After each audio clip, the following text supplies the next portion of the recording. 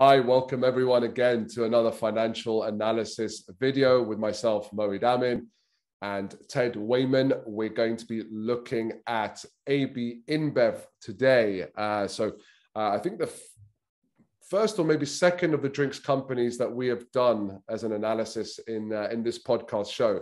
So before we get into that and some interesting things that we've looked at, regular things that we've looked at in the company. Don't forget to like, share, subscribe, especially if you've requested a video, you will get the notification.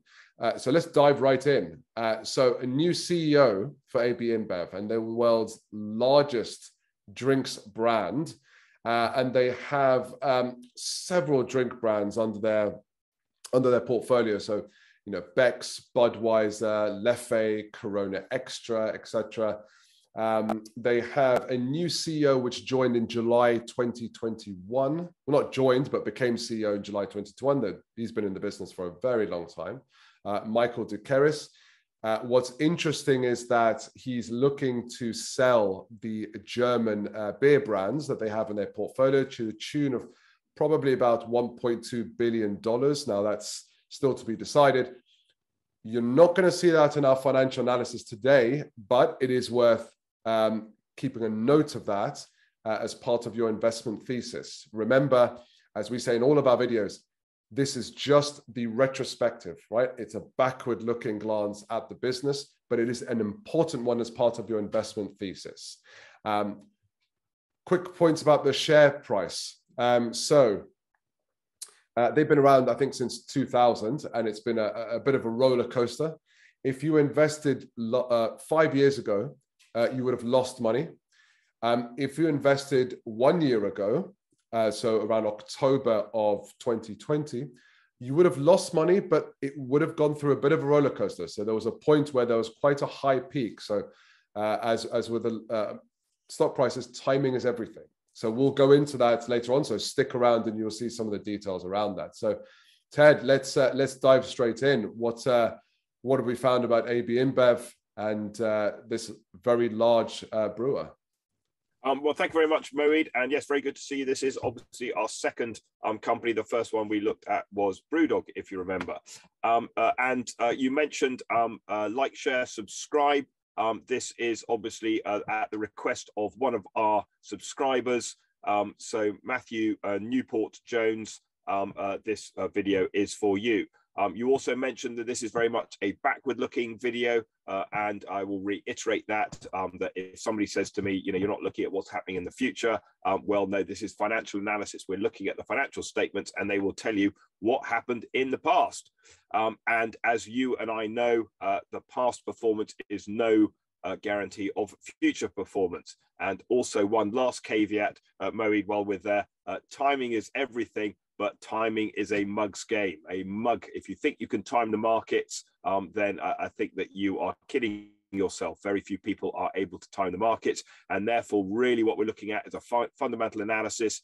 If you like the shares, if you like the stock, if you think the numbers are adding up and everything else adds up, then invest and ride the waves. Okay, long-term investing. This is not a forum for day traders and high-frequency hedge funds. Okay, so with that in mind, here is InBev, and this is their annual report for 2020. So a little bit out of date now as we're getting into the kind of the last part of 2021. It's now October, but still, these are the numbers, the latest set of financially audited numbers. And like any audit report, you will find lots and lots of information. So lots of information about the company, about its performance, about the kind of breakdown. Most of this will be very much kind of, you know, the spin on there, the company giving you the kind of the positive story that they want you to take away. But we are going to be going right the way through and looking at the financial statements. So the financial statements for InBev are on page 25 of their accounts. So first thing we see is top line, looking at the revenue. The revenue has fallen from 2019 down to 2020. Now, there's a number of different reasons why the revenue might have fallen, but I think that the reason for this is contained a little bit further down when we see that they have actually they've sold a business. So they're actually they sold a part of the business, and that's why it's fallen. So rather than just shrinking market share, this is part of their ongoing changing strategy. And as you mentioned, there are other parts of the business up for sale as they try and exit certain parts and move into other areas. They're still profitable and they're making a very high margin. So this is a 60% margin business. So bear that in mind. Every time you buy a beer, you're not buying the beer, you're buying the brand. And that's really what these guys are in. They're in sort of, producing a product, whether it's a beer or a whiskey or whatever it is, and then making sure that the brand and the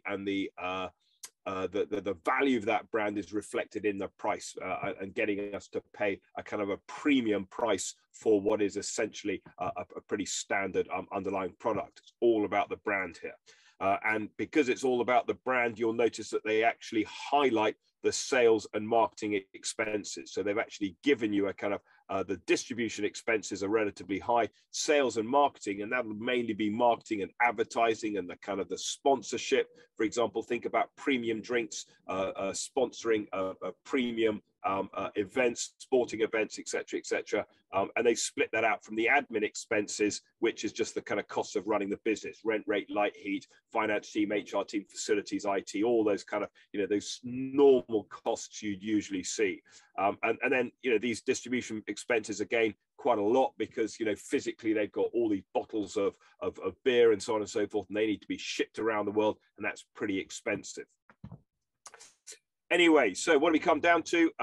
Operating profit, pretty profitable, a nice kind of 20% in this year, down from 30% in the previous year, and that's probably because the costs have come down, but this is really a kind of a fixed cost business. So these are the fixed costs, and you've got to pay them whether you're running lots of brands or only a few brands. So we have seen the operating margin has dropped from 30% down to 20%.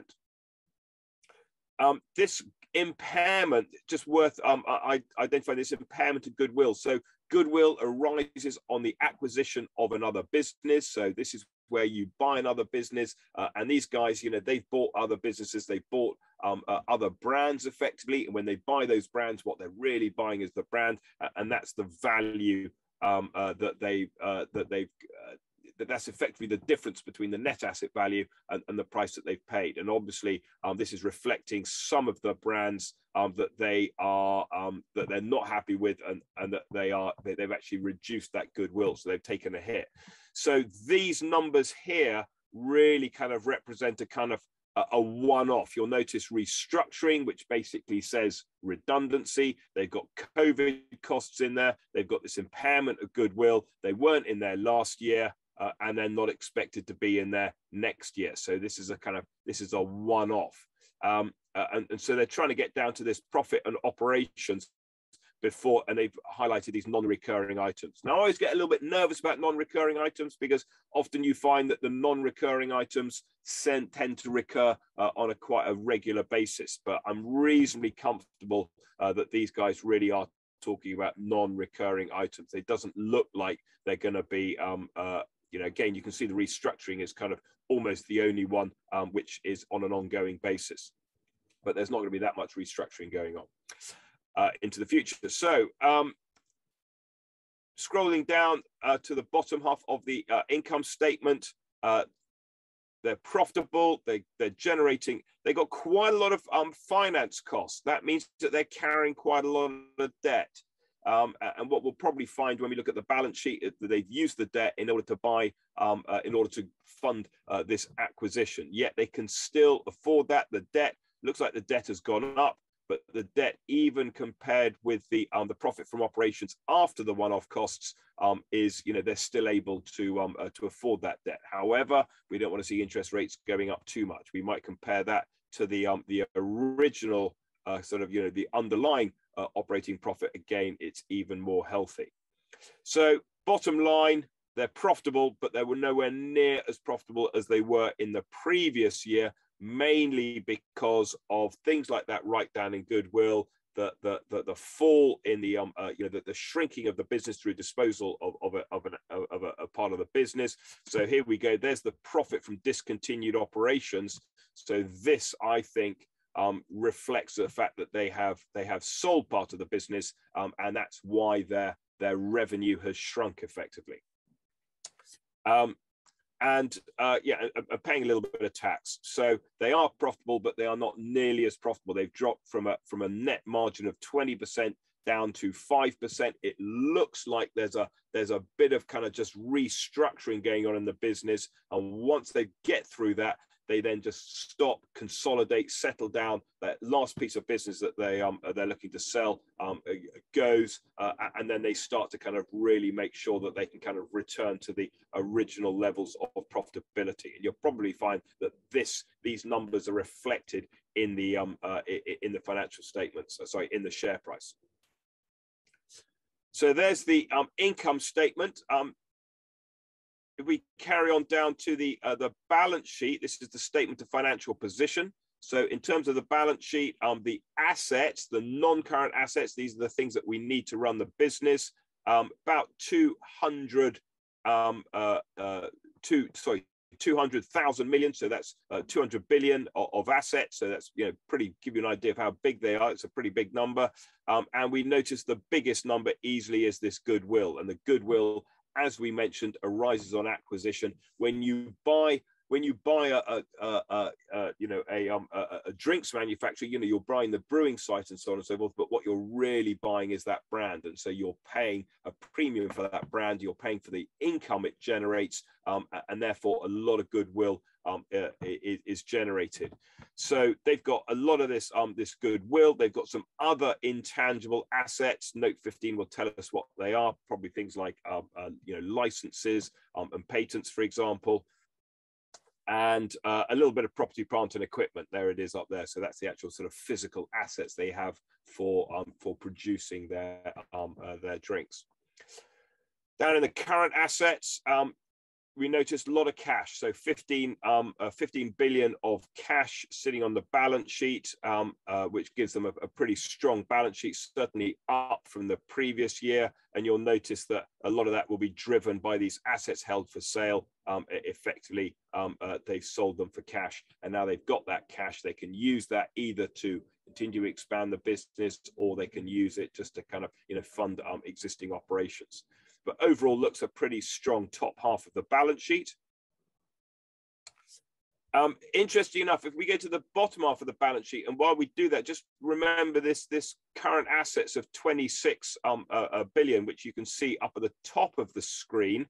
If I'll just shrink it down a little bit so we can actually see that. So the 26 billion up at the top of the screen, which is the current assets. Quite often we compare that to the current liabilities, and the current liabilities, 32 billion, suggests there's an issue around liquidity. Now, this business, it doesn't look like it necessarily is a kind of a naturally strong cash flow business, but what is interesting is that these guys have very, very high payables. So this number here is incredibly high, and suggests that they're not very good at paying their suppliers.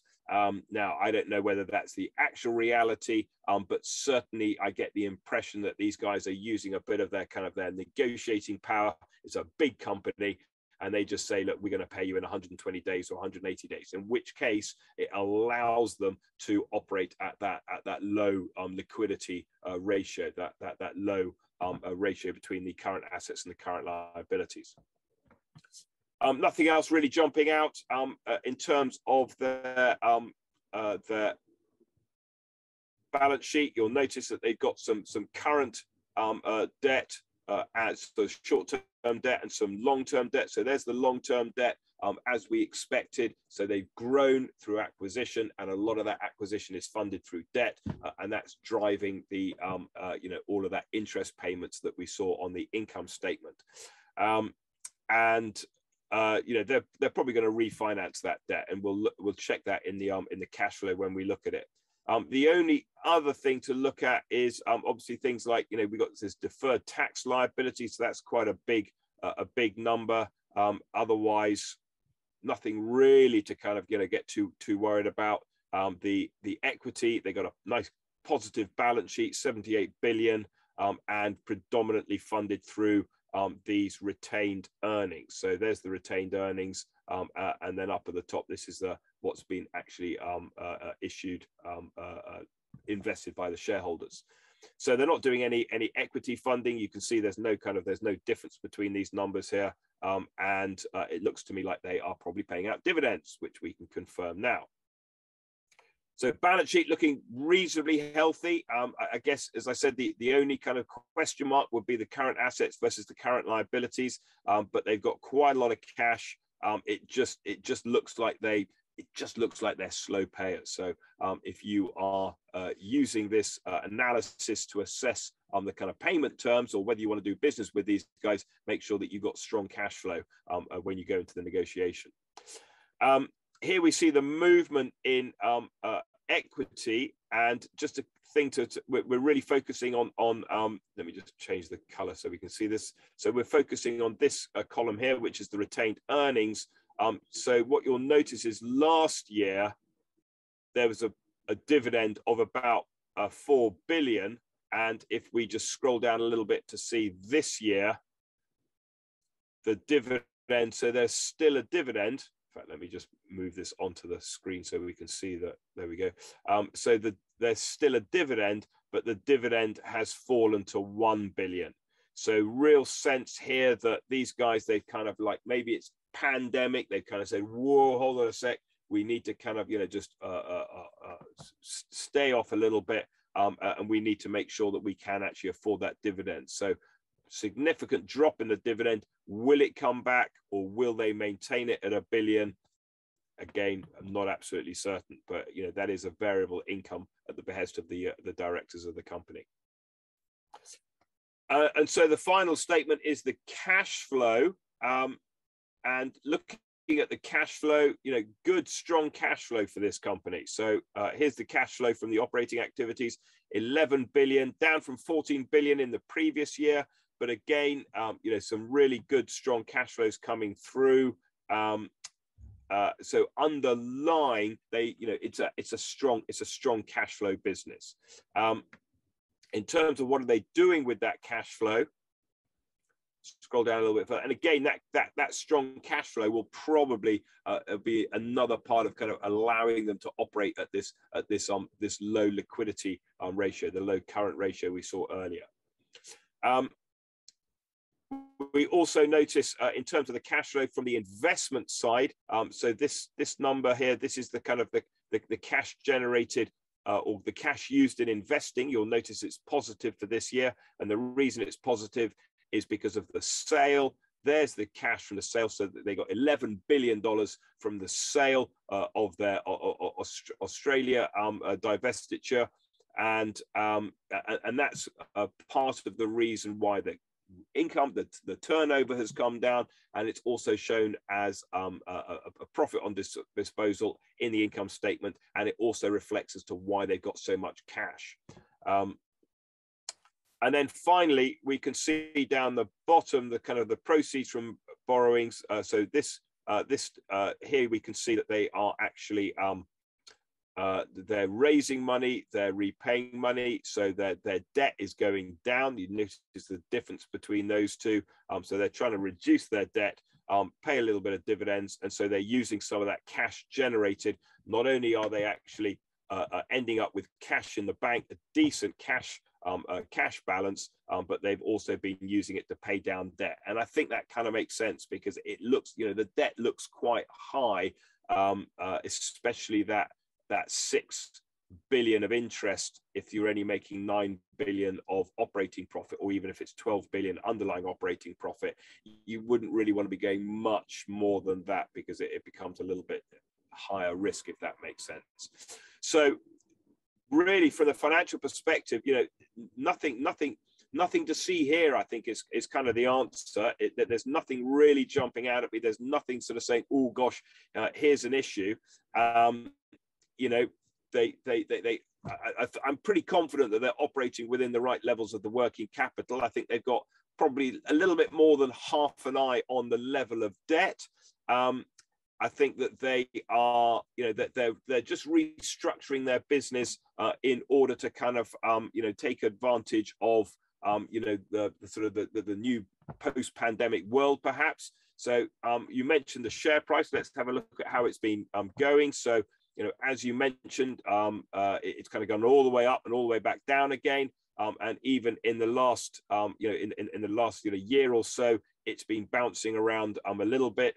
So we're interested in the market cap, 79 billion. Don't forget that when we talk about that 79 billion, the net asset value of this business, in terms of the size of the balance sheet, is about 78 billion. So you're kind of looking at, you're paying almost bang on the net book value for this company. So in terms of the valuation, the net book value, there's no goodwill in that, if that makes sense. So, you pay 70 or you pay 80 billion is effectively what it is there. You're paying 80 billion for a company which has net assets of 80 billion. Okay. And so, that as a general rule, that says, this is a good potential. The PE ratio, that's the price to earnings, 20 times earnings. That's, it's not cheap. It's not overly expensive. I think the US market as a whole is trading on a 30 times PE ratio. So 20 times, think about that, just flip it upside down and you get the yield. It's about a 4% yield. And I think that, potentially this is, might be an opportunity, looking at where the share price is right now, where it's been in the past, and thinking about where it can possibly go in the future. This certainly isn't one to avoid. Let's put it like that. So, maybe it's something to buy into.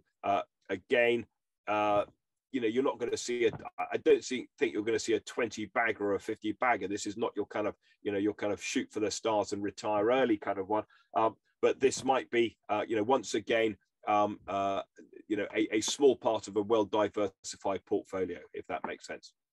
Yeah, makes total sense. And I thought what you said was about the trade receivables was very interesting, because we have a lot of viewers that don't just look at our videos for investment purposes. They also look at this in terms of understanding business acumen, raising their business acumen, learning how to read financial statements, because they're thinking about doing business with some of those companies.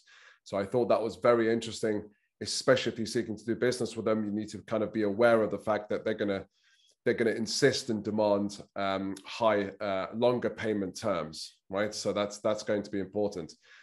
Yeah, great analysis. As Ted mentioned earlier, one video that we recommend you look at as a comparison would be BrewDog. Obviously a much smaller brewing company, but certainly will give you some good comparisons, some good context from another drinks company. And again, don't forget to like, share, subscribe. And until the next video, thank you, Ted. Thank you, everyone else, for watching. Good to see you, Moeed.